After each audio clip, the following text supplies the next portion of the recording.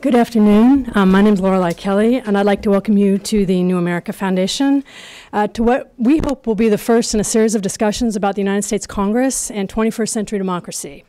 This first session is called Congress 2.0. How is Congress coping with the information revolution? For those of you watching on the web, New America is a nonprofit and nonpartisan public policy institute in Washington, D.C. that looks to new ideas and new thinkers to address the next generation of challenges facing the United States. A mission that we embrace here through 15 programs that cover everything from counterterrorism to poverty reduction and from education to economic growth. We are also growing. We have headquarters here and a presence in California and New York. I am leading an exploratory project here called Smart Congress. I love it when people don't laugh when I say that. It's not an oxymoron, it doesn't have to be. And I'm part of a team housed within the New America Foundation's Open Technology Institute, which supports open networks and open source innovations. On this project, we've been examining how the changing technological landscape is impacting how Congress as an institution receives, sorts, and filters information during the policymaking process. I'd like to say thank you to the philanthropies who have supported the research for this effort over the past 2 years. Those are the Smith Richardson Foundation, the Rockefeller Brothers Fund, and the Carnegie Corporation of New York. So let's get to Congress. I don't need to elaborate, but everyone in this room knows that Congress is looking pretty unappealing these days. Its popularity ratings are hitting new lows. People, and especially candidates, often speak of a disconnect between Americans and Washington, D.C. We often witness unhelpful partisanship, undemocratic participation within the institution, and incivility that can't possibly help the institution thrive or move forward. Yet, another important disconnect that I think people here in D.C. know about needs to be emphasized.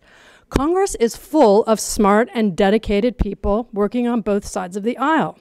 They are working to serve the public interest with long hours and comparatively little pay. They are also working with historically low levels of staffing, especially this is true with long-term expert policy personnel. I think another important question here is, how do we help Congress as an institution? How do we optimize this implicit desire of our legislature to serve the greater good? If we take a holistic approach, can we possibly create some room for discussion based on empathy, dare I say, empathy for Congress? Because it is really an amazing and a durable creation. It's the first branch of government, and it should be the most technologically savvy, the closest to the American people, and the most innovative in delivering new forms and learning and democratic practice. In my own opinion, I really feel like the U.S. Congress should be the centerpiece of the global town square. How do we make it that way? In many ways, our obsolete legislature reflects the challenges faced by populations around the world. Citizen expectations have outpaced government's abilities to provide meaningful opportunities to participate in building a common future. We aim to dive right into this challenge here at the New America Foundation, and our three panelists that I have here with me today are terrifically equipped to start this conversation. I'm going to start on my right with Susie Gordon. She's got years of experience as a staff person on Capitol Hill, and she's now vice president at the Congressional Management Foundation, which has got a wonderful website, and I'll let you announce that. I'm going to limit this bio because a lot of this bio information is online. What they do basically is provide continuing education for the institutional needs of Congress. It is beloved by staff across both parties, and because of its steady dedication to helping all of those who work there. Most recently, it has been looking at the impacts of social media on Congress and Congress as a workplace, and Susie will talk about that. Second here, we have Tom Halloran, who just arrived yesterday from New York, who's a tech entrepreneur and co-founder of a company called IB5K. We recently met at Personal Democracy Forum in New York. I don't know how to explain PDF. It's kind of like an air-conditioned Lollapalooza for tech geeks. Good. It's a wonderful organization, and they have a newsletter called Tech President, which is must-read every day if you want to learn about the intersection of policy and government and technology. Tom is going to address the technical sorting and filtering challenges of Congress, as well as their new platform, which is called Correlate, which provides an innovative communications analysis tool for member offices. And then third will be Jessica Lee, who's a national security expert, and she's presently on the personal staff of Congressman Jim McDermott of Washington. He's a Democrat. And she was formerly a professional staff member of the House Foreign Affairs Committee. This is important, these two hats that she's played on Capitol Hill, because her experience in both of these roles is instructive. I think she can offer us an important perspective about institutional information sharing, what we call the information asymmetry problem within the institution. And in this case, where committees tend to get the deep substance, whereas personal staffs tend to get more sentiment. And how do we start to create a more symmetrical knowledge-sharing environment for Congress? The examples there would be the difference between sort of opinion polls and peer-reviewed data.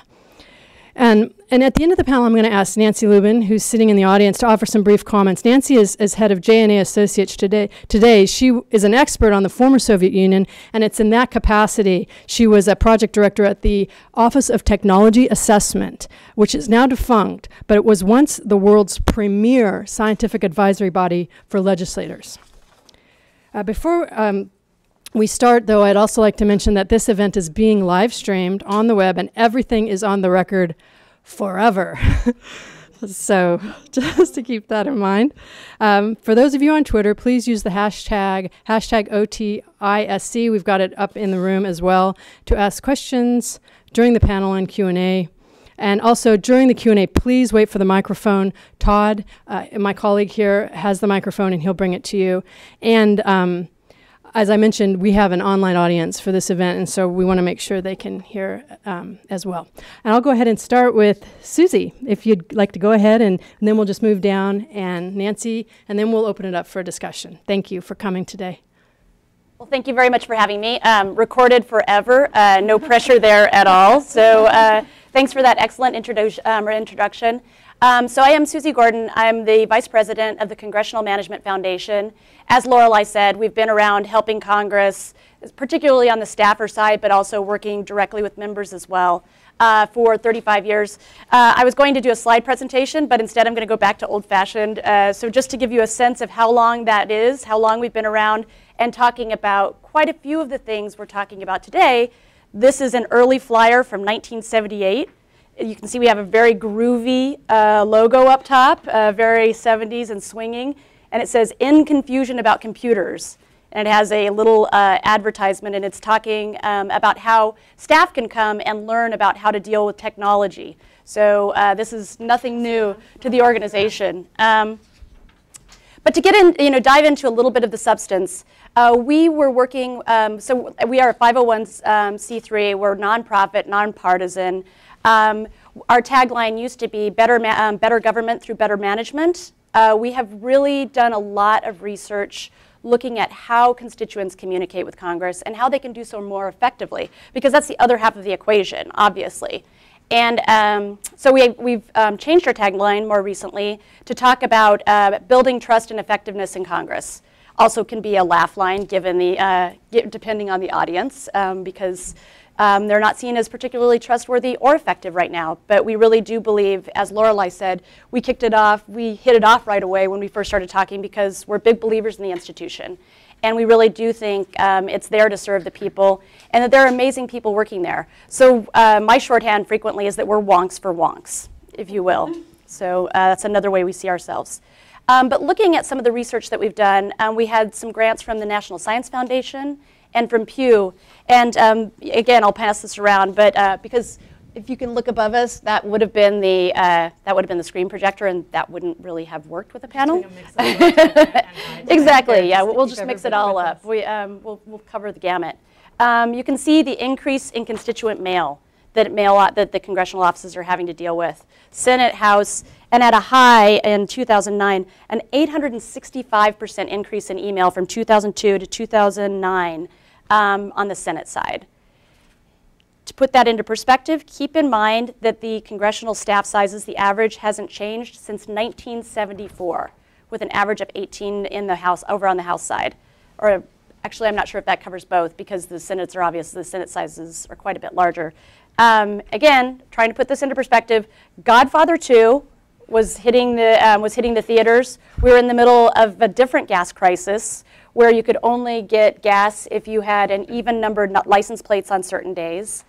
And Gerald Ford was in the White House. So keep in mind that we are talking about a huge explosion with very limited resources to deal with that increase. It's great that I'm sitting next to our friend Tom from IB5K because they're actually part of the solution. Way back before I started with Congressional Management Foundation, I had a very odd job. I was working for one of the vendors who who works with associations, trade associations, nonprofits, advocacy groups to send form emails up to members of Congress. I had the unenviable job of trying to convince members of Congress that that wasn't spam. At that time, that's how they saw it broadly, and they were turning it off. They said, not only are we not interested, we actively see this as a bad thing, and we are not going to respond to these emails at all. And in fact, we're not even going to acknowledge that we received them. So that was the environment in 2005. Literally saw it as spam. So I'm going to stop there and turn it over to Tom, and I'm happy to elaborate on some more of our role in moving the technology along and some of the other challenges and my perspective from working on the Hill as well. Thanks a lot. Yeah, so that's actually a great introduction, a great segue, thank you. So IB5K is a for-profit startup. We started at 2009 after the Obama campaign. My partner was involved in the new media group of OFA, and I did not have a political background. My background's in academic computing, but there were some interesting problems that he was getting asked about when he was living in Washington and taking a lot of meetings, and it became this is around the same time as this report, the Communicating with Congress report that the Congressional Management Foundation came out with. One of the many, this report was released over many years, but one of the more comprehensive components of this report was released at about the same time as we were starting to work on this problem of constituent communication with talking to Nancy Pelosi's office and talking to, at that point, the minority, and it was clear that across the institution, the tools that they were using, they're called broadly outside of the House. This category of software tools is called a CRM, right? It's what you use to manage your customer relations. In the House, they're called constituent mail management systems, CMSs, so these tools the market is somewhat small. They don't innovate very quickly, and the slide that you just saw that shows the increase in email volume, the way that offices solve this problem is just by adding staff, or the way that they could solve this problem is by adding staff, but as you heard, staff hasn't been added. So our solution, what we call Correlate, sits on top of these CRMs and provides an analytical interface and an intuitive analytical interface that lets you filter with maps or by topic to allow for constituent services to still happen. Because the other anecdote that you just heard is obviously a lot of the uptick in email volume comes from advocacy groups. So it's very important for offices to be able to distinguish between email that they need for constituent services just in their capacity to carry out their responsibility to their constituents and advocacy email. So our software layer allows that to happen in a more transparent way. It's in use on both sides of the House in leadership, and we're working on integrating it more deeply with CRMs right now, and hopefully that will happen soon. Another project, though, that is actually that I see as the culmination of a successful, but sometimes it seems slow, process of institutional, not-for-profit, and for-profit collaboration to move the institution forward is our work on what we call the CMF specification for constituent email implementing that, or advocacy email, sorry, implementing this. So this is actually known by this is another laugh line. The term, the product is called the black box inside the house. But this product is it's an open API, an open XML API that allows for anyone to register. Initially, what are known as advocacy vendors, these groups that send massive amounts of advocacy email or allow groups to register to send advocacy email to Congress in a more, instead of reverse engineering the constituent email pathway, it provides a standard email pathway for advocacy groups to send email to Congress. It doesn't overwhelm the mail servers. It doesn't break when a web form changes. So yeah, we're implementing an open API. Yeah, so an application programming interface. So this is a standard method for and documented method for advocacy groups to send mail to the institution, as opposed to going through a channel that wasn't built for this, which is pretending as if they're a constituent effectively and sending mail that way. So we're in the process of testing this, and hopefully it'll be rolled out for the next Congress, and that's really exciting. It's the culmination of years of work, but I think it will end up being a good demonstration of how these different organizations can work together to move the institution forward. So I think that's it for me. Yeah. Okay, great. Well, thank you so much for letting me speak today. This is such an important topic. I feel very strongly that this kind of discussion has to happen more in this town. Having only been here for 4 years, but having seen very closely and firsthand some of the functions and inner workings of U.S. Congress, I think there's a lot we can do to get smart people like Tom and Susie to help us to do our job better. So maybe I'll just step back a little and just quickly introduce myself to give you a sense of what I did both on the committee and in my current job. So after I graduated from Harvard graduate school, where I studied Korean, the Korean Peninsula basically, and you know, South Korea of course is the most has the most penetration of internet usage, I think, in the world or something like that. And you know, Harvard has a lot of money, so that, again, you know, it was very easy to get information. Largest libraries, just information was literally in my fingertips. Moved down to DC without a job, and found a job, entry-level job at the House Committee on Foreign Affairs, working for the Democratic chairman, Howard Berman. Then was promoted to handle his Asia policy about a year later. And about 2.5 years ago, when we lost well, in November 2010, when we lost the House to the Republican Party, many of us were let go, including myself. And then I transitioned over to Congressman Jim McDermott's personal office, where I handle his foreign policy, defense, women's issues, veterans issues, and immigration. So lots of issues for just one person to cover. I think, as Susie alluded to, it's pretty impossible portfolios that a lot of the staff members on the Hill have to manage and give, you know, recommendations, defensible recommendations to their bosses, who go on record to support what you're recommending them to do. So very stressful job, and so naturally our desire is to have the most qualified individuals and the best information possible in the personal office in order to serve our constituents' interest. On the committee, your job is to analyze legislation that is being referred to that committee, talk to stakeholders, talk to the administration, get a sense for what this bill seeks to do and how feasible it is. Are the folks in the executive branch who will be implementing that bill on board? Do they have serious objections to it? Why? Things like that. So you have to do all your homework and then try to analyze that as those bills move out of committee, or members pressure the chairman or the ranking member to go ahead and move it out of committee. So very different jobs.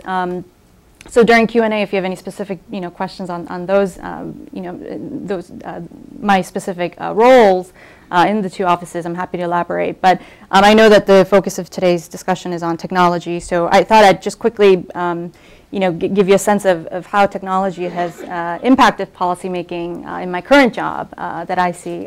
So, you know, obviously Facebook, Twitter, blogs, they're out there. You know, members are on it. They're tweeting and, you know, posting on Facebook, I would say overwhelming majority of the stuff is policy, substantive stuff that they want to get the word out to their constituents to say, hey, this is what I did, this was my vote. I know you care about this issue, so this is a statement for the record. This is my floor speech, et cetera. So there's a lot of use of I would say Facebook and Twitter and even blogs to present their views and reach the people more quickly than putting out a press release and kind of hoping that a media picks it up. So I think things are changing very rapidly on that front. One of the things that I found very helpful about about all this is the ability for my member to be part of the national discussion on a set issue. So for example, the Time magazine ran a cover story a couple of weeks ago on suicide in the US military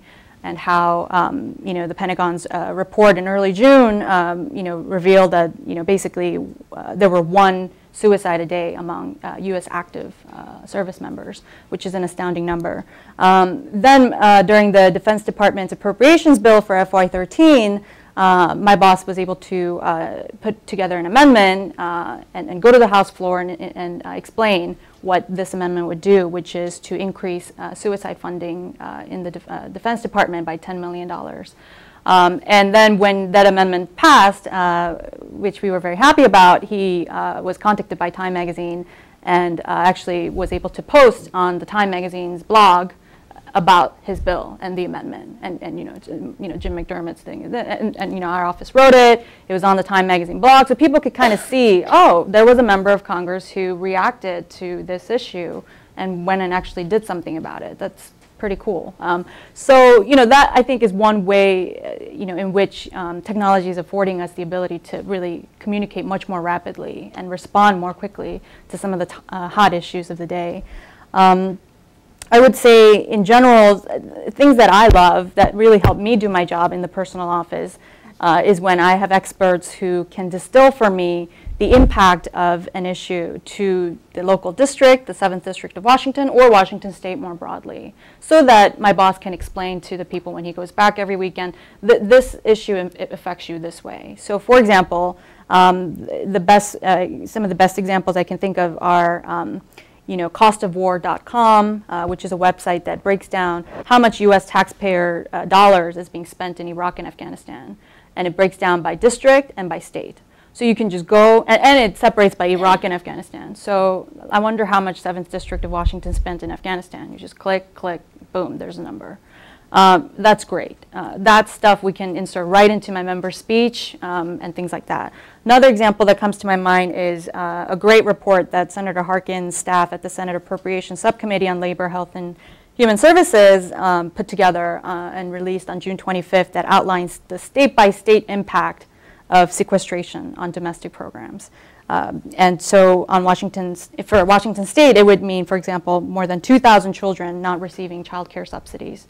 So those are the kinds of breakdowns that really help us appreciate the meaning of some of these larger programs in the context of, in the local context. So I think those are definitely worth mentioning. I have some other examples, but and then I think it's important for members of Congress to also realize that technology goes both ways. It shouldn't be just about outside groups trying to influence Congress. Members also need to be smart about using technology and reaching out to their constituents and other stakeholders.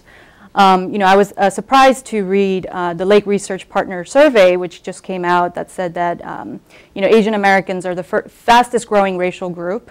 They grew by 46% since 2000.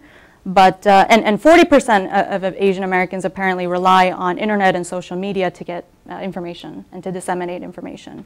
Yet only 23% of Asian Americans said they've been contacted by the Democratic Party and only 17% by the Republican Party. So clearly, technology is something that, I think lawmakers and politicians also need to take more advantage of and use more creatively and in new ways. So.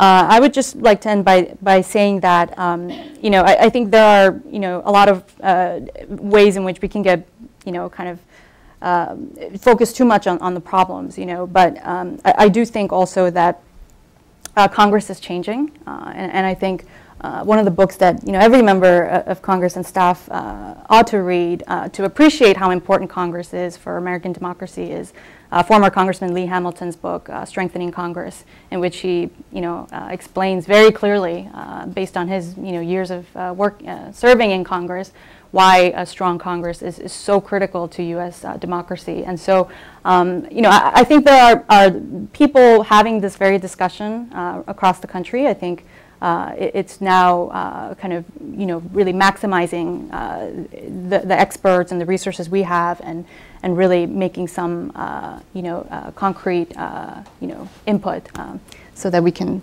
start to see some change. So. Happy to elaborate more later during Q&A. Thank you. I want to just add a note to what you just said, which is, I think, is something that we have more opportunity for. Congressman McDermott is a natural person to be a champion of the military suicide problem, because he was deployed to Vietnam and is a doctor and was a psychiatrist, right? So this is something that's also very interesting. You have these super talented members and staff, and how do we help them become system-wide support systems for the institution? And Dr. McDermott has always been a tremendous asset to that, having been in meetings with them. So thank you for that. I wanted to turn now to Nancy Lubin. If you would, Todd, if you could give Nancy the microphone. She's going to just offer sort of first impressions and comments on our panel today. I found Nancy several years ago, actually, when I was working in Congress and bringing in outside experts who had really interesting on-the-ground experience in U.S. foreign policy, national security. And one of the reasons I was brought in, and I work with a group of members, was because Congress as an institution, as it sorts and filters these sort of big, complex global issues on national security, it's stuck somewhere in the 40s, basically, where it sees the world where the military is the go-to place for national security issues. Meanwhile, we've moved into far broader sets of concerns, much more complex and subtle and interdependent. And what the members asked me to do was set up some convening mechanisms that shared issues between the foreign affairs and the armed services, so we could touch on these big global implications, like peacekeeping was one example, what was going on in the 90s. Things like these civil military missions that our military was engaged in, extreme weather events, reconstruction after natural catastrophes, all kinds of things where what our personnel were actually experiencing didn't really match the agency's mission. So we had a lot of convenings, hundreds of convenings underneath the committee system in an ad hoc way, sponsored by members, very well attended, perfectly bipartisan. I might add, too, today, lots of Republican interest on the Hill. First week of August after recess is not the greatest time to get Hill staff. So we were really lucky to get these folks. But in our future conversations, I'm sure we'll have both Democrats and Republicans up here. But Nancy was, the reason I feel like she's so important is she was a Soviet Union expert at the former Office of Technology Assessment, which was the global premier scientific advisory body. It's been replicated around the world. It is no longer in existence. But I think one of the most important things is that it provided expertise within the process of policymaking. And Nancy, if you just comment on what you've heard up here today, and maybe a little bit about how the Office of Technology Assessment worked, and are there ways that that's being done today that we could look to? Well, first, thank you. I mean, it's been, this isn't real, the technology side isn't what I do. Using this iPad for me is, a major step forward here. So I found what all three of you were saying very interesting. And thank you, too, because as I walked into this room, I happened to sit next to Nancy Naismith, who was one of my first bosses when I was way back at the Office of Technology Assessment for the first report that I directed, which is on issues in renewing. Can you hear me? Am I talking okay? I think you need to hold the microphone really close. So anyway, this is my first boss, or close to it, at the Office of Technology Assessment. I started there exactly 30 years ago, 1982, so it's great to see her here too. But I wanted to comment, I guess. Well, Lorelei first just asked if I'd say a few things. We met for a drink last week, and we were talking about the role that OTA played. not obviously in utilizing technology, but in trying to understand issues in a way that might help to move Congress forward. And so I guess some of the things I was hearing today were about how to use technology for advocacy or to be heard, by your member. OTA is the other side of the coin, or was the other side of the coin, where we actually weren't allowed to advocate anything. OTA was set up to analyze and assess various issues with technology at its core, but then look at all the other associated issues, economics, the political side, the national security side, whatever, and try to make sense in a nonpartisan way so that all members and their staffs would be able to be better informed about whatever debates they were going to enter into, or when they're reading their constituent mail, or when they do click and there's a number, but then you do click on another site and there's a different number, and how do you start to make sense out of all of that? So there were three things that came to mind while we were talking, and what to me was the essence, but Nancy will correct me if I'm wrong. First, the Office of Technology Assessment was a creation of Congress itself. It was created by Congress by Public Law 92 or whatever it was in 1972. It was created with a bipartisan board of 12 members of Congress, half Democrats, half Republicans, half House, half Senate, who had to approve any full report before it could even be started. And then any report that we did, including, certainly in my experience, I'm sure there were some exceptions, but all of the reports I either directed or worked on had to be requested by at least 2 full members of Congress, usually the chairman and ranking minority member of, whatever relevant committee, but it could have been anywhere, I believe, usually more requesters. But it had to be 1 Republican, 1 Democrat before we could get started. So the first part was just by structure and by purpose. OTA had to be bipartisan. The second part of that was we were deliberately set up not to advocate, but to better inform and to help structure a debate so that we could give all the hardcore information out there, and we could show what we knew and we could show what we didn't know, and try to sift through the debates, narrow it down so that the discussion could be a little bit more founded in substance and a little straightforward. And I will say in one of the reports that I was working on in the mid-'80s on, I'm a Soviet expert by training, and we were looking at what a Soviet offensive into Europe would look like and doing a big report on new technologies for NATO, that was tied into some legislation going up to the Hill. And lo and behold, we get Jack Gibbons, the head of OTA, gets a letter from the commander of the U.S. Army in Europe, General Otis, responding to the one part of the report that I had really been grappling with, which was there were certain things we just didn't know. So we added a section. What do we know and what don't we know about Soviet military whatever? And he singled that out with a big thank you to Jack, saying that was a really useful, document for them to have. So I guess that leads to the third point, which is while our mandate was to better inform Congress, in fact, these reports ended up being used in so many different parts of government, and I went on to be a professor. I certainly assigned them, and to better inform the public and state and local governments as well. I think in the same letter, he said he wanted to use that as the primer, for new recruits coming into the Army, whatever, out in Germany. So I guess those three things were the 3 things that Lorelei just picked up on, that it seemed to us the question is first, to get the information to members of Congress and staff and, committees and whatever. But second, having worked on the Hill for a decade and having heard your first comments, we don't have time. Certainly members don't, but staff don't either, to really understand each issue in depth. And that's the additional component that comes with utilizing technology to better inform. It's then how do we begin to put that information together in a way that will not just advocate, but actually inspire some kind of dialogue in a Congress that's pretty deadlocked. Thank you. Thank you.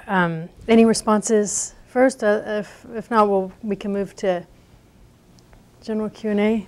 Thank you. I think that was a great overview. And I might say I've conducted dozens of interviews with staff, both on Capitol Hill and in district. And the most useful insight I hear repeatedly in different ways is like, we don't have a problem with information. We have an information overload. It's very specific types of knowledge that we need.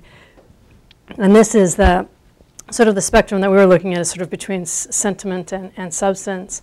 And what they lack are things like foresight analysis, comparative analysis, contextual analysis, institutional memory, real-time expertise, so fact-checking, peer-reviewed knowledge, that kind of information. And also sort of a lack of connection between local entities. I guess in an engineer's mind, this is distributed knowledge, collective intelligence. How do we reap, harvest, optimize that while we have a chance, unlike any in the past? How can we do that moving forward? So I'll go ahead and take the first question. I'm going to be a kind of strict moderator. I'm going to actually move back over here so I can check on the hashtag. But would you like to go ahead, Todd, right up here in the front row? Hi, I'm Susie Kim from the Washington Post.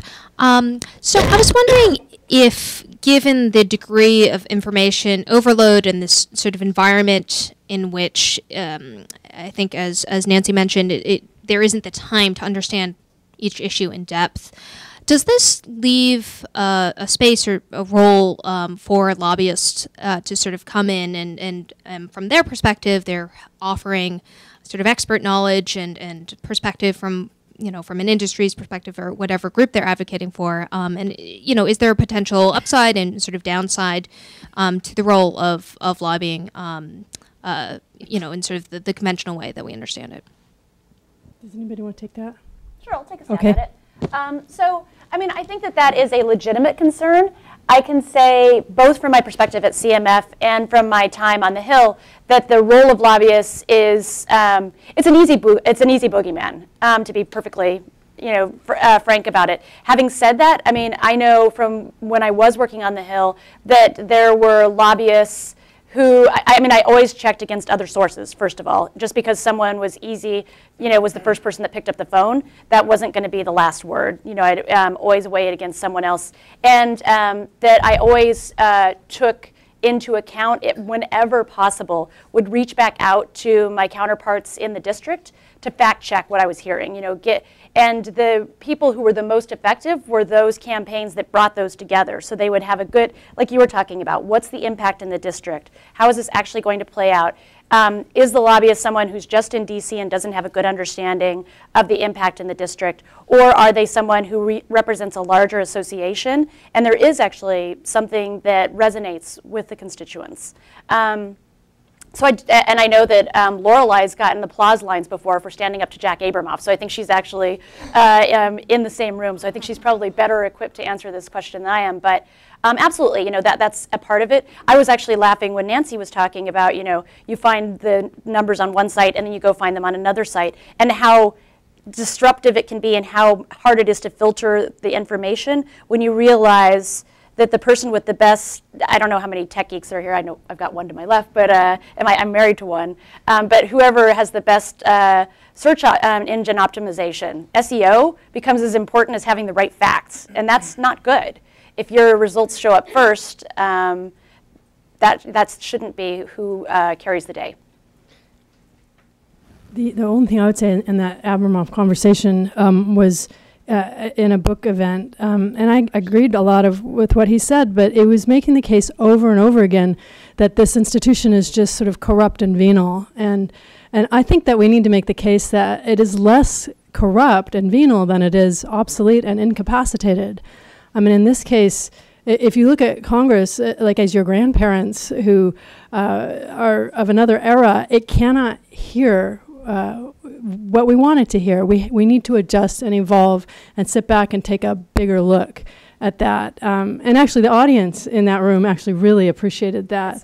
Dare I say, it was a bunch of Congress lovers. You can only say that in Washington, D.C., but I think that's important to point out, is that it's you can't just blame this all on corruption. I mean, lobbyists play a very useful role. They are experts. They are present when you need them. You know exactly who's paying their salary. They often point out the whole spectrum of issues at play. And so I think the question is, how do we broaden that information playing field? And I can also say, just one last point on that. One thing I would always ask every lobbyist is I'd say, okay, I'm listening to you. What's the opposition going to say? And if they couldn't accurately portray that to me, they'd say, you know, and in an honest way, then I would discount a lot of what I just heard. If I didn't feel like they were, you know, it's not their job to represent the other side, but it's certainly their job to understand the other side. Yes. Okay, go right there, and then we'll move back up here. Thank you. Thank you very much. My name is Pete Shutley, and I'm from Brookings. And I think it would be helpful if we had a clearer statement of the issue or the problem, because we've heard several different ones from the panel. Is the issue that advocacy groups can't send thousands of messages to Hill members and that are then received accurately? Is it that staffers are swamped with information and can't process it? Is it that they don't have the right kind of information? Is it all of the above, or what's the definition of the problem? Point one. Point two, I would turn it around and say one mega definition of the problem, of a mega problem, is the American public's lack of understanding of the Congress. If you asked, you know, the average American, who's your member of Congress, you'd probably get a 10% response rate. Some of these public opinion polls that just came out recently, Pew said that 43% of the American public, after the Supreme Court decision on health care reform, had no clue. 8% had the wrong definition, 35% didn't even know that there was a definition. So the public's understanding of the Congress is, I would say, a much more serious problem, aggravated by the decline of journalists that are the correspondents in Washington who are shrinking, newspaper journalists, that have closed their Washington office. So the American public ignorance, I would say, is probably at the top of the problem. I'm going to go ahead. Well, I mean, I agree with you that there are a couple of issues we're, I think, raising in this forum, none of which can be covered in the limited time we have. But I mean, and I agree with you also that constituents have a very low, American public in general has a low understanding of the role of Congress and how they can influence Congress. I can assure you, I've had calls from constituents who have called to ask some really, you know, they're obviously passionate and, you know, asking really pointed questions, but it's about bills that my boss introduced 10 years ago or 5 years ago, which, you know, is not relevant anymore unless he's, you know, reintroduced it in this Congress. So, you know, yes, I think the public has to know more about how the Congress works, what it means to introduce a bill, then having it reintroduce it in the new cycle, how a bill becomes law. It's a hugely, you know, it's as you know, a very much a long and involved process. House can do one thing, but if the Senate doesn't move an identical bill, it goes nowhere. It's not, you know, it's not, it doesn't become the law of the land. So, you know, I think that's a good point that we need to address that that issue of really low understanding of Congress. And I think really it goes also back to the question of lobbyists. You know, you do have a lot of people, and some of the many of the lobbyists that I work with, just because of my issue areas, tend to be human rights activists and advocates who have a really deep level of understanding on, you know, an issue in country X or Y, and they are lobbying on the human rights issues related to that. And, you know, I would say that's very different from, you know, having a lobbyist from a major law firm who comes in and has this beautiful bill ready to be dropped virtually because they've written it with a bunch of lawyers who get paid a lot of money, and there it is, it's all ready to go, and so of course you have to be careful and know where the lobbyist is coming from. But the point, I think, is the American public does not know that that's sort of what they're competing against. Yet at the same time, in our office, we take constituent calls very seriously, and I know other offices do as well. So American people have a lot more power and influence than maybe they realize when it comes to affecting their legislators' priorities. So. I think the other thing is just the evolution of citizen journalism and how more subject matter expertise can be availed to members of Congress back home in their districts and states. I think that's an evolving field. There's a media policy initiative here that's working on that. That's another piece of this. Thank you for bringing that up. Hi, my name is Kader Sandoval. I was an IT consultant on the Hill for the last 5 years, and I was not working for one member. I was working actually for 35 and plus members on a non-partisan manner. One of the things, I went through 2 congressional transitions, and I experienced, the exiting, retiring members. I experienced the special election members leaving the Hill, and I also experienced the incoming freshman members and all those situations. When it comes to knowledge, as to what you're referring to, I kind of look at it from a little different perspective. I look at it more from a data perspective as to how it's being handled in the technology. Now, a lot of times what I've noticed was outgoing members had huge databases that they were not necessarily leaving behind for incoming members. And the incoming freshman members would start off from scratch trying to get a lot of the knowledge. That costs money, that costs time, that costs effort. My question always was, who actually owns this data? I mean, regardless of the content of the knowledge that an office acquires during its time, who actually owns it? That's a fantastic question. It's interesting. I was just last week. I was doing a webinar. We've started doing CMF has started doing some webinars through a contract with the Chief Administrative Officer, and we are giving them to district staff. And we've talked quite a bit about DC-based staff and committee staff versus the personal staff. We haven't touched on the district staff and how that relationship works. And so they were talking about, and the session was on assessing casework. And they brought up a great question, which we hadn't considered that much. And it's similar, but not exactly touching on what you're saying. And that is what happens when a member's district is dramatically changed by redistricting. So what happens? So you're in the middle of, you have a member of Congress. Their staff is helping you on your issue that's before the local VA. All of a sudden, that military installation is no longer in that member's district. You are not going to have the case resolved by the time you start having a whole new set of constituents. What do you do? So, and what it turns out, a lot of we have a chat box going while they're talking, and they're firing off all these questions. That's a great, what's going to happen? How do you handle it? And, the ethics office is kind of silent on it. It says you should only serve people who are your constituents. That's really helpful. Then it also, a lot of offices were saying what they did is they sent out notices to everyone who was no longer going to be in their district if they were worried that there would not be a responsible dispensation of the case prior to a new member taking over. And they reached out to the new member, and then they reached out to other people and asked them if they could get a waiver to transfer their information to the new member of Congress who would be taking over that information, or already sitting member of Congress, but taking on new constituents. And so that, to me, was a very responsible way of handling it.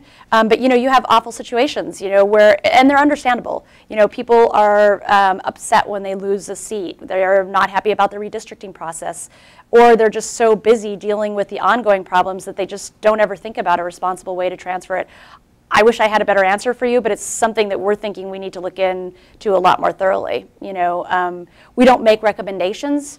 We go out and find out kind of what the problems are, and then talk with congressional offices about how they have collectively tried to solve it. We see that more as our role, but it's a great issue to raise. And that's a very concrete example of how this ends up impacting things. But it still doesn't answer your big question about what is the problem. I think it's that we have antiquated systems trying to deal with remarkable challenges. That's kind of a broad definition of it. Tom, did you want to comment on that as Sure, the technology? the large problem question. I mean, I can address the IT question a little bit. My understanding is that typically an office will leave the data, for instance, a CRM database, the database of casework to the next the member that wins the election if they're outgoing. And this is this is a fact in that, or my experience with this is that it's part of the reason why some CRM vendors, some software vendors, so they all use these software systems to manage correspondence, are more entrenched because there's a big incentive for a member to continue to use the database and system they already have in place because it's such a giant hassle, such a large IT problem to migrate. Now, technically, they have to be able to. It's one of the requirements of a CRM to be able to migrate that data set. But in practice, if you're a new member of Congress, you haven't, you're new to all of these problems, the last thing you want to do is add the complexity of changing your constituent management system or your CRM platform as one of the first things that you do in office. So that is a little bit different. There are also accounts. There's leadership roles and so email lists that correspond to offices or websites that correspond to like the majority leader, et cetera. That stuff is there. I think it depends. Yeah, like you signed up for your newsletter, you're not going to pass that. That stuff doesn't get passed on, right? Yeah. Exactly. So, but as far as the larger the question about the larger problem, I think Lorelei did a great job summarizing that in her description of the panel. We have an institution that has antiquated technical infrastructure. Obviously, that's just a small part of the problem, but it's a legitimate part of the problem, and that's exacerbated by the fact that budgets have been cut in the last 2 years significantly, but I think that that's looking at it. That's on the institutional kind of infrastructure side, and that's where my expertise is. But the only reason that we've been able to do anything, and I think we have made progress, and I've seen other initiatives that I would describe as very progressive in the apolitical sense of that term. For example, open data. There's an initiative to open up legislative data in the House. This is happening. This is happening in spite of the fact that they have that IT budgets are slashed, and the reason this happens is you have people, you have members who entrust staffers in leadership positions to make decisions that that are for the good of the institution and are not for political expediency. And for example, the reason that we actually got this not the Black Box project, but our Correlate product, the system that improves CRM functionality into the House at all, is because of this. Even though we initially were talking to Nancy Pelosi's office, it was Eric Cantor's new media director, Matt Lira, who really pushed for that. And we've also done some subsequent work with him to increase. I completely agree that the lack of understanding of the public of the institution that's a really obviously journalism is part of that problem, but there are things the institution can do. And one project that is out of that I think is really interesting that has come out of Cantor's office is a project called Citizen Co-Sponsor, which is a legislative information system inside of Facebook that lets people explore legislation, and that's a nonpartisan effort. And I think that that on the other side, there are other projects or products that we can talk about that are similar in terms of the way that they get done. Is you have people that are in Congress who believe in the institution, who are pushing for technical change, and I think this a product called PopVox that you may have heard of. There's something similar going on there. and I think the Committee on House Administration, the fact that I had barely started back at the Congressional Management Foundation, and they held an entire conference on accountability and transparency in House information systems. That would not have happened a few years ago. And it was widely attended, and there were folks from the Sunlight Foundation who are great, and we had a presence there, and a lot of the different vendors, but advocacy groups were there as well, and it's and the fact, how much websites have changed since we first started giving grades for them, back in the early 2000s, to where they are now with the Gold Mouse Awards. The number of sites that are eligible for a Gold Mouse Award, and a big part of that is the fact that that the sites have to be transparent and they help to hold members accountable.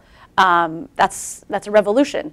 They're still way behind the rest of the populace and the population. The other thing I was going to say, just back to your larger question, when I worked on the Hill, what I noticed is that a lot of people who likely have the sort of public interest in mind and should be, I always thought, more involved, are just not present in a useful way.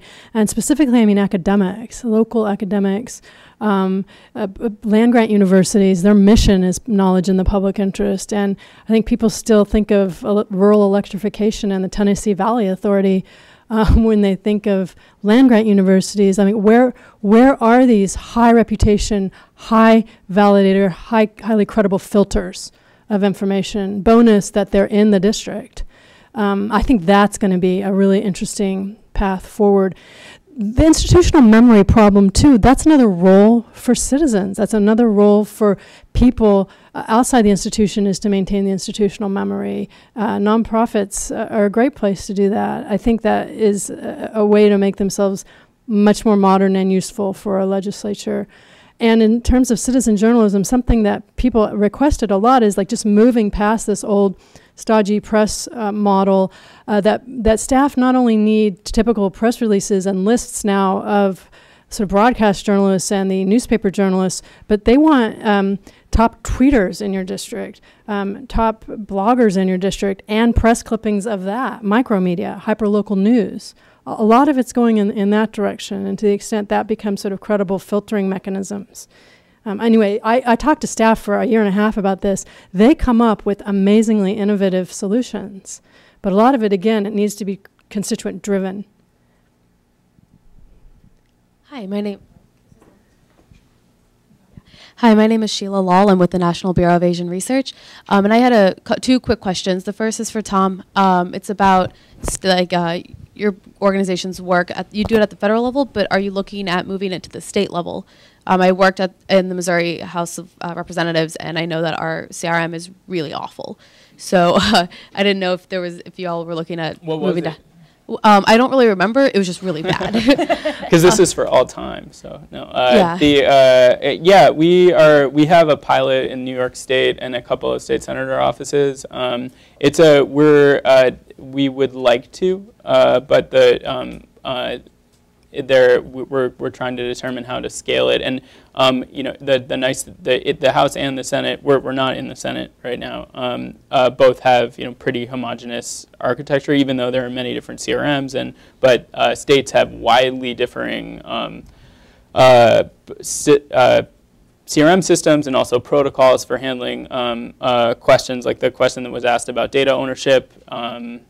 It really varies state to state. So, but the answer is we would like to. Yes. Okay, and then I had another question for Susie and Jessica. You talk a lot about how social media is used for offices and how they like to get in touch with their constituents. But I haven't heard anything about Skype or any video services. And do you guys have any insights into how offices or representatives can use that? Do you want to tackle it first? Or? Oh, you go ahead. Yeah. We looked at, I'm just trying to remember because I don't have you become overly dependent on technology. You realize when you can't just turn to a slide and say, here's where they are on video, adaptation of video.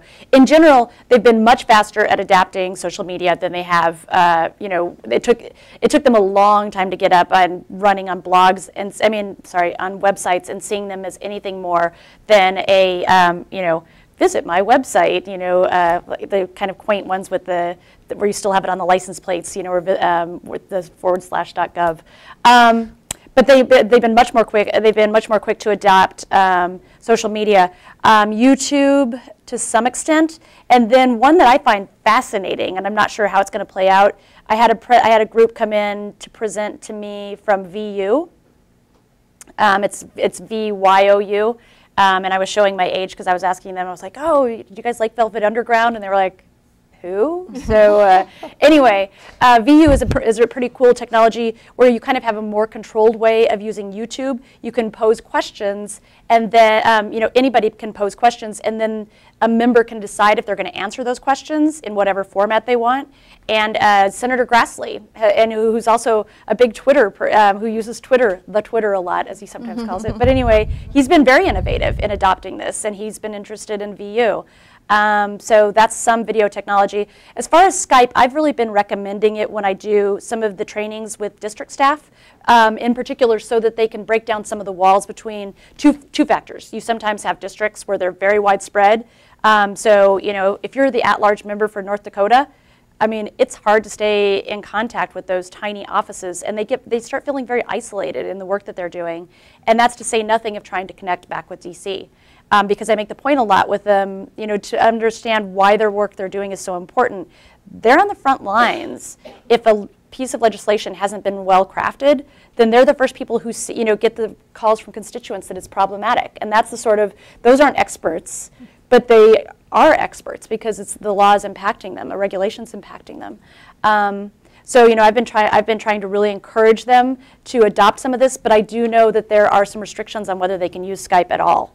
And I haven't gotten very clear confirmation on what the laws say. I think they can use them in their district offices pretty broadly. I don't think they can use them in the district office. I mean, in the DC office. But don't quote me on that. You. Yeah, I'm so glad I just saw Dan Schumann come back in the room. Speaking of Dragon Slayers, on the issues of Information Congress and the Sunlight Foundation. And could you go ahead and ask your question? He wrote a paper, I guess about 9 months ago now, about staffing levels in Congress and comparative analysis in the history. And what I remember from it most is Congress is working approximately at 60 to 80% of 1979 levels of staffing, and the problem is worse where deep expertise is needed. Do you want to go ahead and... Oh, wait just 1 second, please. Oh, and I'm supposed to every once in a while advise the audience watching on the web that we can take your questions with the hashtag OTISC. Okay, go ahead. Thanks. Yeah, of course. So this follows off the question that the person from Brookings had mentioned, which is, what is the point of, what is the nub of what we're trying to discuss? And it's really Congress's capacity to analyze and prioritize analyze information, prioritize what it's going to be doing. And we've seen over the last 20 or 30 years a diminution in its ability to do so. OTA was abolished. The Administrative Conference of the United States disappeared for a decade. CRS lost its economist. We've seen the deluge of information that's coming in through constituent communications, resulting in a staffing up of legislative correspondence and the resulting weakening of the policy folks. And of course, there's a shift of people from the DC office to the district office, which means that more and more people are engaging constituent service, which is absolutely fine. But at the same time, that's weakening the ability to deal with things, to deal with important questions on the congressional policy side. And so the question that I had for these eminent panelists really comes down to, so we've discussed, getting information from CRS, and we've spoken a bit about constituent communications. I'm sort of curious about Congress's role in making information, putting information back into the ecosystem, sort of of course I work at Sunlight, so the transparency side of this equation. The more, from our perspective, the more information that's made available back to the public, you get things, for example, when I come and I lobby you or anybody else, one, I'm working from sort of a level playing field, but you can also look at the sources of my information to see whether you trust what I have to say. But this comes down to, how is Congress making its legislative information available? How is it making its analyses available? Can you see the committee reports and the transcripts and things along those lines? And there are many sort of other things that factor into this equation. And I was just hoping that that you guys could talk a little bit about what do you think would be helpful in terms of what's sort of the next step for Congress in sort of pushing information back out into the information ecosystem so that you can get better information coming back to Congress. So it's a little bit of a complicated question, but I know that you guys are up to it.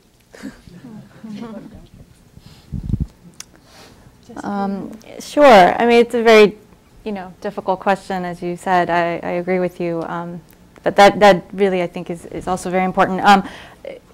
In terms of our office getting information out about my boss's, what he does in Washington, D.C., as you know, there are hundreds and thousands of votes that are cast throughout the 2 years that Congress is in session. And that alone, how to explain to constituents like why he voted a certain way.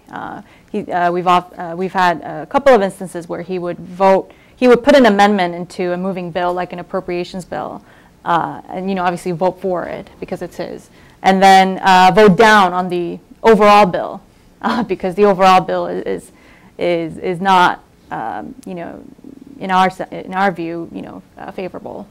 So how do you explain those things to people? I think is just a good example of the complexity of what we're dealing with.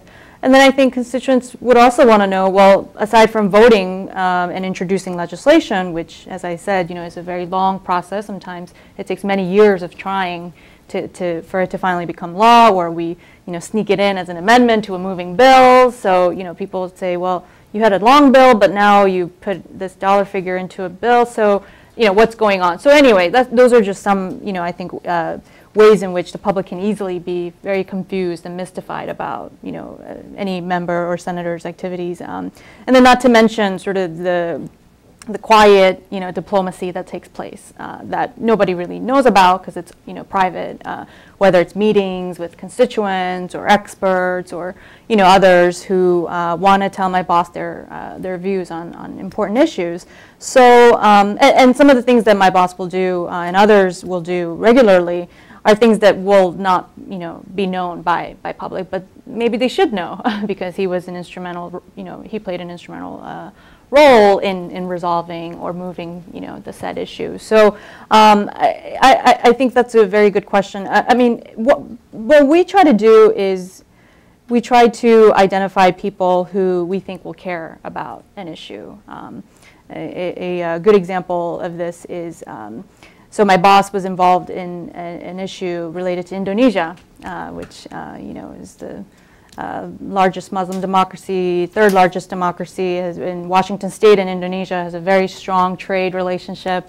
And there was some issues earlier this year regarding potential port closures in Indonesia and the impact that would have on Washington, agricultural products that we export there.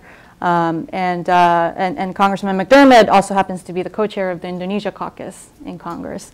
So he already had developed a lot of ties with the Indonesian government officials, the diplomats based in DC, and was able to also work with his counterpart in the Indonesian legislature to really address it in that level and actually find a very positive resolution to the issue.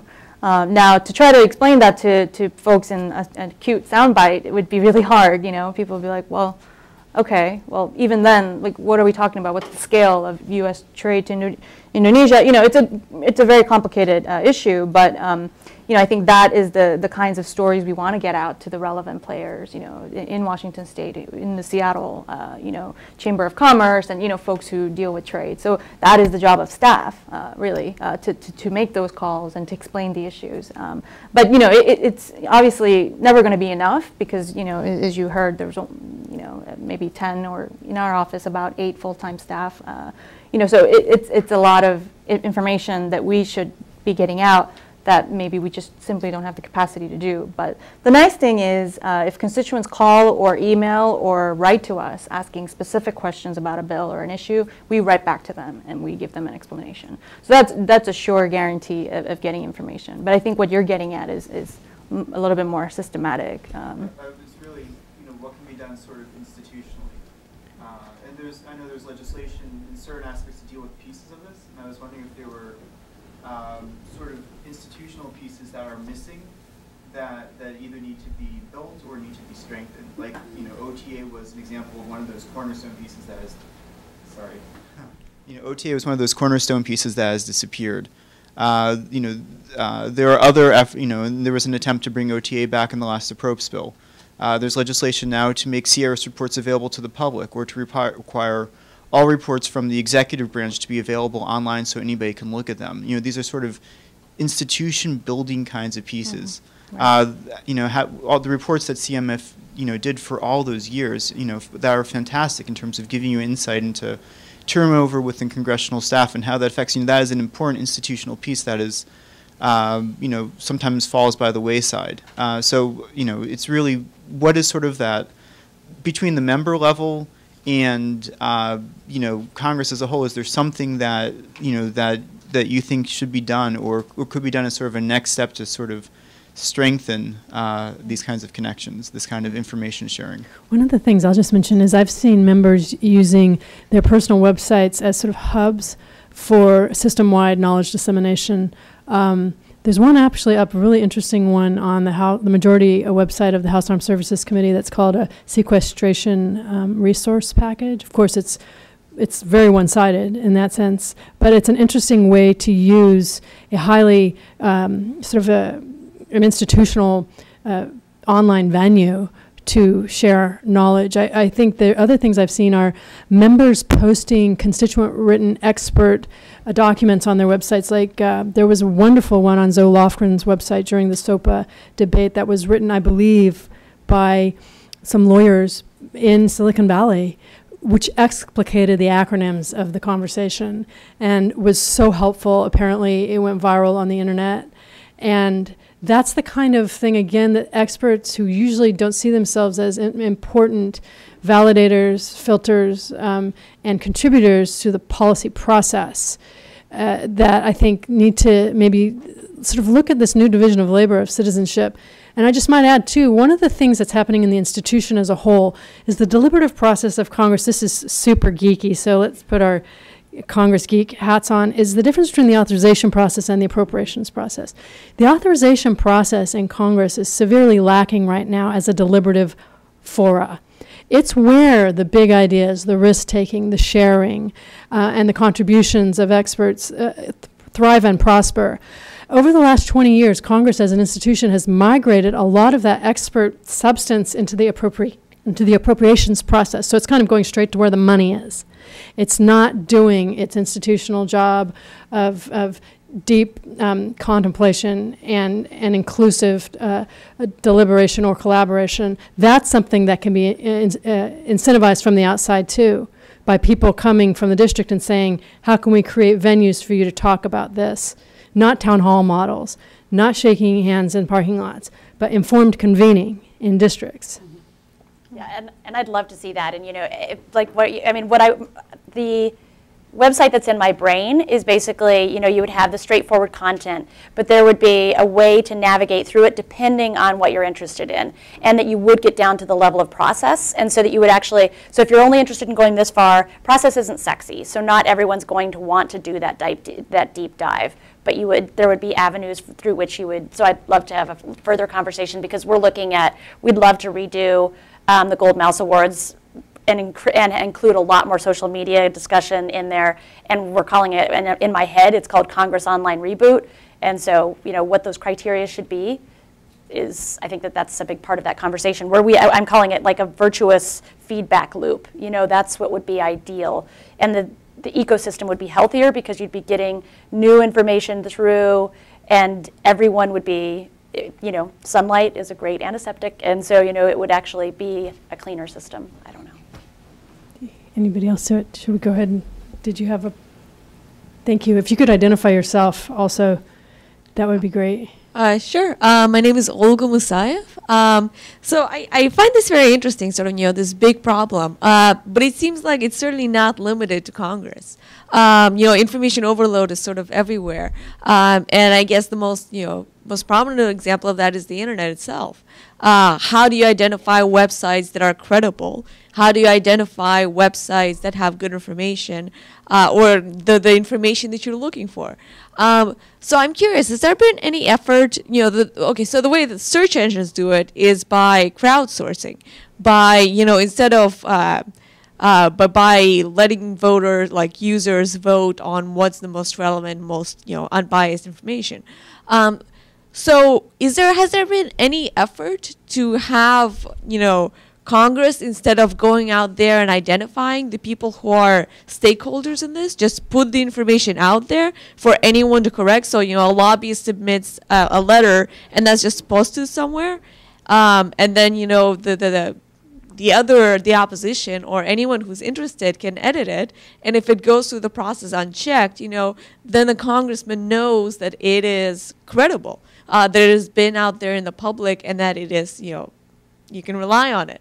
So I'm curious, has there been any effort to go in that direction? Thank you. I think the Madison platform that Mr. Isa put out there is something similar. It's called the Madison platform. It's Chairman Isa. If you just Google it, you can find that. Is any other examples that you can think of? There was UCUT that was one of the things that Mr. Cantor did, having citizens sort of vote on what they'd like to see out of the budget, but it was kind of a blunt object. It's not a very refined effort yet. But these, I think, are what's out there to be innovated around right now.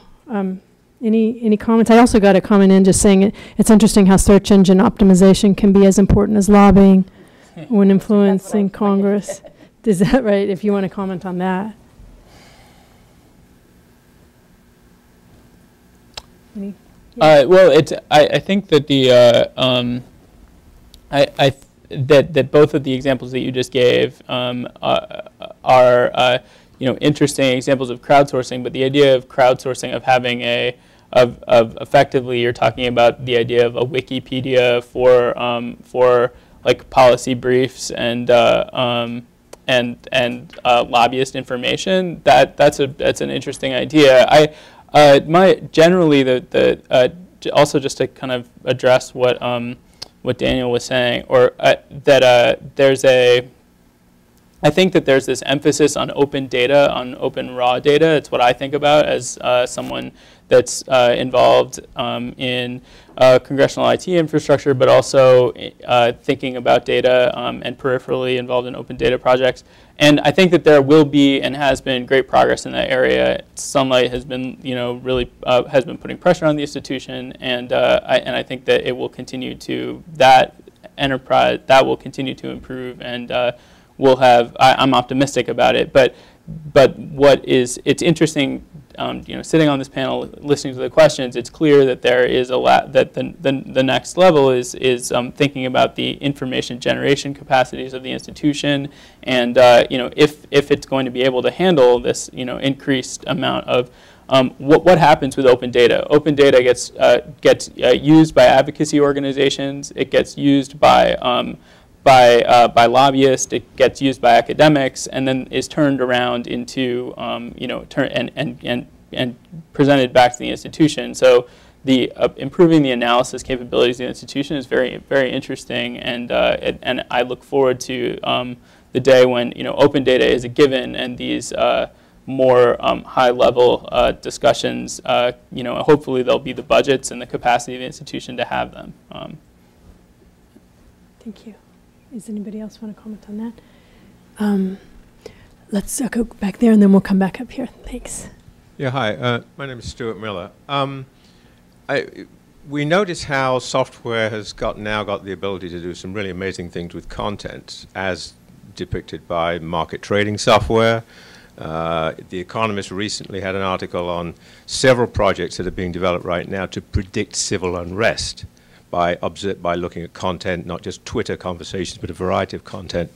It seems to me there's a big opportunity here, and I just wondered if there was any similar software development or research going on that's addressing this issue of how to assimilate and synthesize multiple sources of comment and opinion.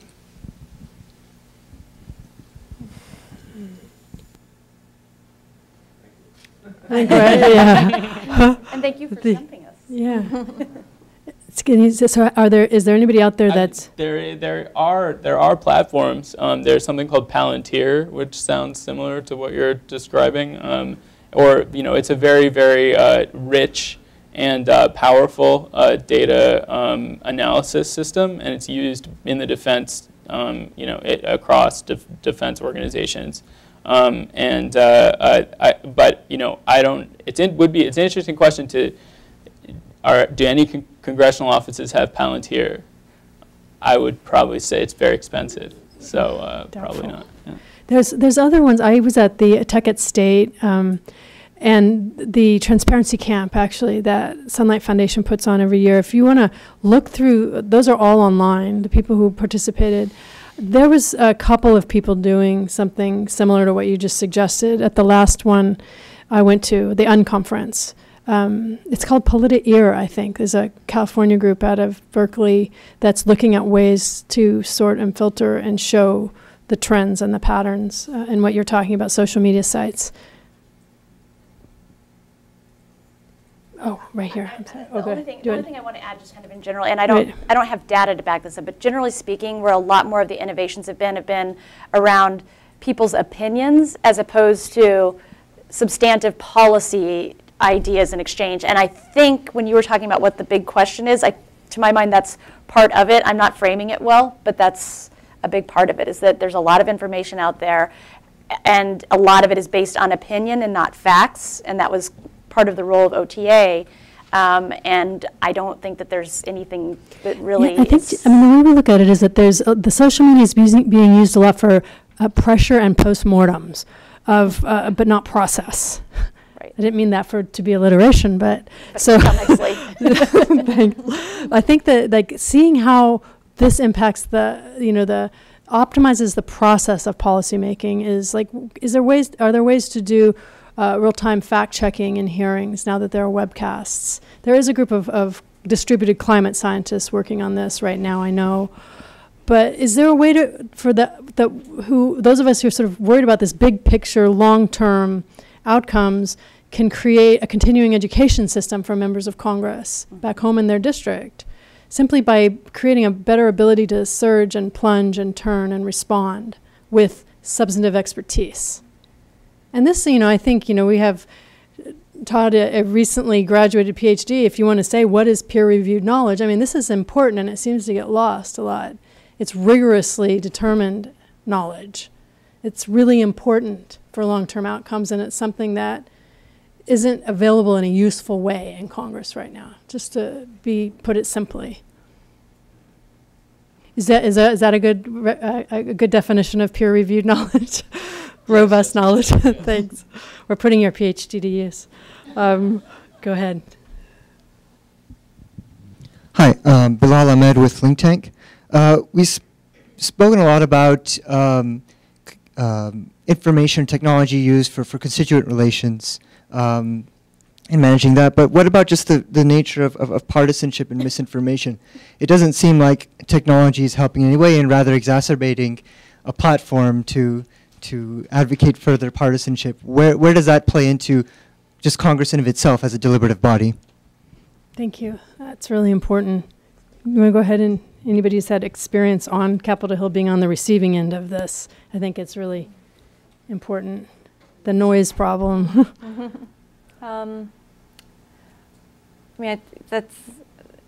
That's a big issue. I think it's easy to use websites and blogs and other types of communication on the web to attack, mischaracterize, or put false information forward. I can't say that in my work I have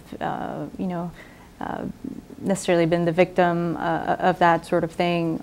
In part because as staff we're pretty much invisible. This is pretty unprecedented to even speak on the record. I never do this, and staff are strongly discouraged from speaking on the record because we work for our bosses. I think your questions.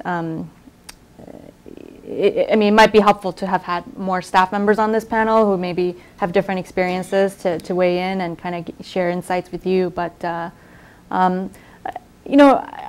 I think members try their best to inform their constituents and their who they perceive to be stakeholders to best position themselves and best explain their views, and to be very relevant to sort of the national discussion and national debate on the issues of the day. So sometimes partisanship, I think it can be used to kind of further prove your sort of, position, solidify your views, and totally discount the other side as being, too naive or misinformed and whatnot. So, I think in that sense, perhaps both parties at fault. But I think to a large degree, members of Congress really try to focus on, being as accurate as possible. At least that's what I would like to believe. But I do know from being on the Hill for the last 4 years that partisan attacks have increased a lot. So you don't have to look very far to see, some comments about members that, especially during the campaign cycle that we're in now, a lot of information I'm sure is going out there that perhaps is not the best characterization of that member's positions. But, I think that's more of a feature of the current polarized environment that is Congress. I think members are in a difficult position of trying to retain some civility in the dialogue, but at the same time not seeming like they're completely weak, and not able to defend themselves, so they have to go out and say, that's wrong, the Republican Party or the Democratic Party is mischaracterizing that position. So, I could think of a couple of issues off the top of my head, for example, during like the women's reproductive rights, abortion, that kind of debate that have ensued over the last couple of months, a lot of partisan rhetoric, you saw that play out, and on other issues as well, where I think members are using all venues, including social media, to really get their point of view across. But I don't think that's ultimately helpful. So. Sure. So we're seeing a lot from groups, nonprofits like Sunlight, in using data for pushing a point. And we don't see that in Congress. We're not seeing infographics. We're not seeing the use of technology as much as from outside to promote a point, and it's still like a lot of rhetoric. That's just the issue. I think that they're not exactly early adapters on Capitol Hill, and I think that one of the things to keep in mind is that I think if a member of Congress had some help with visual data from constituents, this is another thing where sort of keep in mind the gatekeepers of information in Congress are 25 and the end users are 65. About how do we act as custodians of that generation gap on the Hill on behalf of the institution? These are the kind of really important questions that, like by omission, I think people lump it into. I think disinformation campaigns can be so successful. A part of that is because there's so much cash in the system right now. I mean, members having to spend so much time raising money instead of becoming experts. And as we've heard, the deep pools of policy knowledge have also declined over the years. Like, I guess my question for deep pools of knowledge that exist to help the public's interest back in states and districts, they have a special responsibility right now. Where are some sort of student teams who can help with visual data for the institution? Congressional Research Service is beloved by staff, but it's still a pretty academic, old-fashioned model. How about creating visual data for the top 10 requested CRS reports, if they would put them online and make them available? So there's a lot of, I guess what I would love for people to do is again, just the assumptions lots of times get blown up in the press. But from what I've seen, and I hope this isn't naive as well, is that there's this triage system, and that money and noise might help something get past the triage system, but it doesn't inform the policy very well. And in fact, they might have reached their point of diminished returns, which is the saturation point, where it's not helping the institution move forward. With the postmortems on the SOPA debate, we might see some of that information coming out. Nancy, did you want to comment on that? I just saw you. Not even agreement.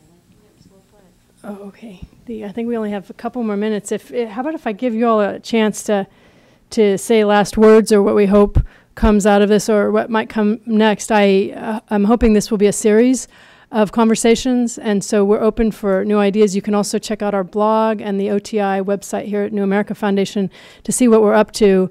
The OTI tech team is growing rapidly and does a lot of international work, a lot of civic technology, a lot of technical expertise is available here as well.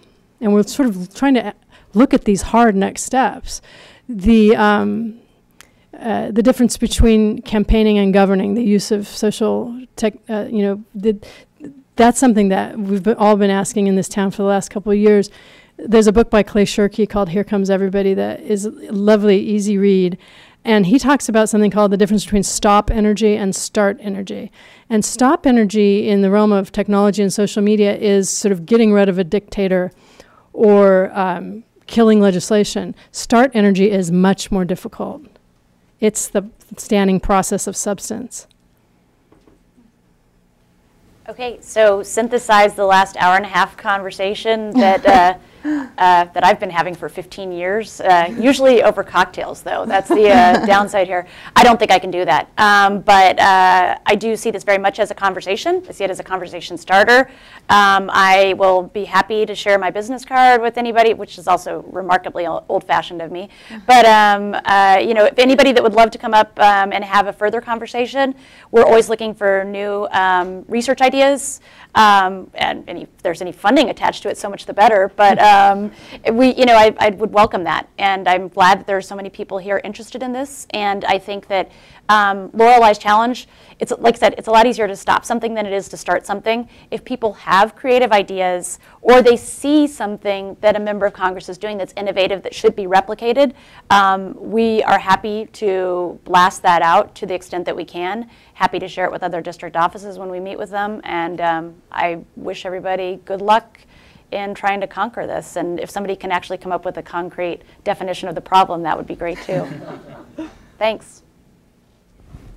Yeah, well, I think the last question is interesting and worth just addressing very briefly, and then in light of the whole conversation, there is this tension between governing and campaigning, and also this lack of funding and societal investment in the institution, and so, but I think that obviously technology can be used in the process of campaigning for partisan purposes, and this happens while the members are in their position as